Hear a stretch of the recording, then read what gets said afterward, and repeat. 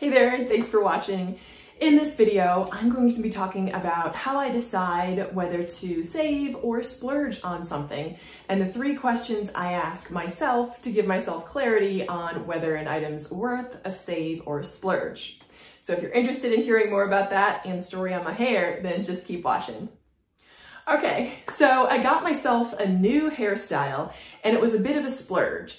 And that inspired me to think about how I decide whether something's worth splurging over or if I should just take the budget-friendly route and save. 3 questions I ask myself to decide whether an item's worth splurging over or if I should save on the item, good, or service. Here are those 3 questions.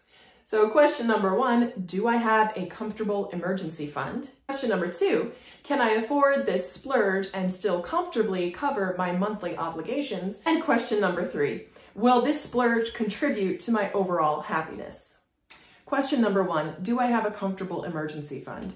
When it comes to financial independence and my goal to financial independence, retire early, it is so important to have not only an emergency fund, but to also be saving a portion of your income that will get you to financial independence in the time frame that you desire. So when it comes to deciding to splurge or save on something, I also think in terms of time. Will this add more time to my FIRE timeline? And if yes, is that worth it for the happiness that this splurge brings me today? Question number 2, can I comfortably afford this splurge within my monthly obligations?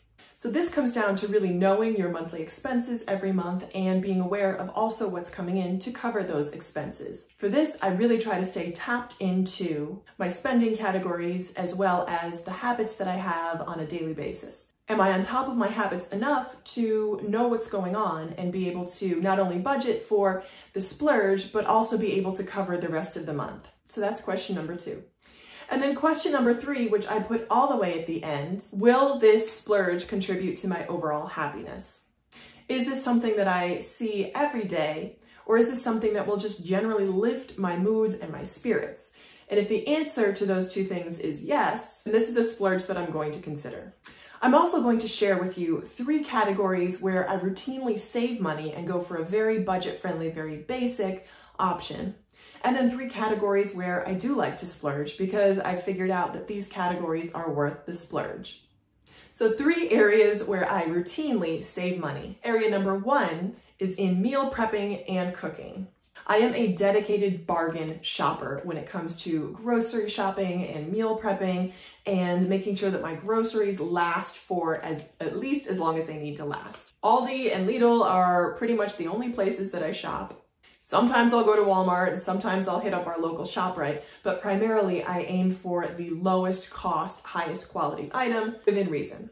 The bulk of my diet is fresh vegetables and fruit and then some meat, and that's primarily what I eat. So I really look for ways to not only plan ahead to be able to purchase these items at a good deal, but also I will meal prep in order to make sure that these items last for as long as they need to last. So for me, meal prepping and grocery shopping and cooking is an easy place for me to go the budget route. It's something I enjoy and it's something that I can easily save money doing. Area number 2, where I routinely go a more budget-friendly option, is in the area of clothing. And when I mean budget-friendly when it comes to clothes, I don't mean fast fashion. I mean getting good quality basics and maybe 1 or 2 seasonal items at a really good price. And for this, I am a dedicated thrift shopper. This is what I do pretty much on the regular, on the weekends. And it's something I also enjoy doing. I love the thrill of the hunt and I love finding a great deal. I also am ruthless with myself in decluttering things that I no longer use from my closet so I can see what I actually have and be able to use it on a more regular basis. I'm also a big eBay seller. This is an area where I can release some items that I'm no longer using and bring in new items at a relatively low cost. So in the area of clothing, I for sure go the thrifty route. The 3rd area where I routinely save money is in the area of cars and transportation. It just doesn't matter to me what I drive. As long as I get there safely and in one piece, it doesn't matter how I arrive. As you may know, I drive a 2004 Toyota Camry, and I've driven that car for the past 3 years. I routinely drive late model cars with high mileage, and I just maintain them very well. So when it comes to transportation, I certainly go the budget-friendly route. And here are 3 areas where I routinely splurge. And I've asked myself those 3 questions and decided that it's totally worth it for the general uplift that it brings me to splurge on these 3 items. So the first item is in the area of hair care. And this is something that I can and have saved money on. I could cut my hair myself and I could dye my own hair with box dye from the drugstore. I've done both of those things myself. And I can tell you the amount of anguish that it causes to do both of those things is not worth the savings. So every once in a while, I go to the salon maybe once a year and I splurge and I treat myself. Usually around my birthday, which is coming up. So that's what I do. Second area where I splurge, and this just started, is in the area of house cleaning. Every 2 weeks I splurge and I engage a professional house cleaner to come to my home and clean it. This is something that I have really enjoyed, and I find that it lifts my overall mood to have a clean space to come home to. It also allows me to take those 2 or 3 hours while she's here in the house and to leverage that time to other higher leverage activities for myself. So that's something that I've really enjoyed splurging on in order to help myself increase my income, which is something else that I'm working on. Item number 3 where I splurge, and this is very rare. This is something that I enjoy more appreciating than actually owning myself, but I am a huge handbag fan.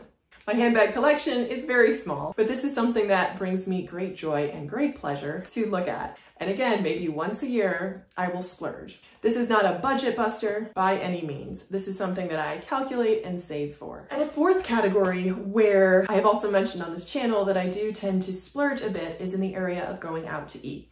Now, if you remember the video that I did on eating out, do I need to stop eating out? Is it impossible to reach financial independence if I keep eating out? And I will link this video up here because it was really eye-opening to me to see exactly how much I spend by eating out, which is roughly 8% of my income. If I were to take that 8% of my income, throw that at my investments in order to reach financial independence earlier, it would get me to financial independence earlier, but only by about 7 or 8 months. So I am happy to take that perceived increase in savings and use that to enjoy time with family and friends by eating out. And I feel that way about the other items that I've decided to splurge on. These are things that truly bring me happiness and joy, and I am sure to balance them out by a very careful and thoughtful analysis of my day-to-day spending habits, as well as saving for the unexpected current items and my long-term financial independence savings. So there you go. Those are my thoughts on saving versus splurging, when you should save versus splurge, and the 3 questions I ask myself, along with some examples. I hope this has been helpful. Thank you so much for watching. If you can, please like this video. It's a huge help to me and my channel. Let me know in the comments some things that you love to splurge on and things that you save on. Thanks again for watching, and I hope you'll keep watching. Bye. This is before. The before, and here's the after.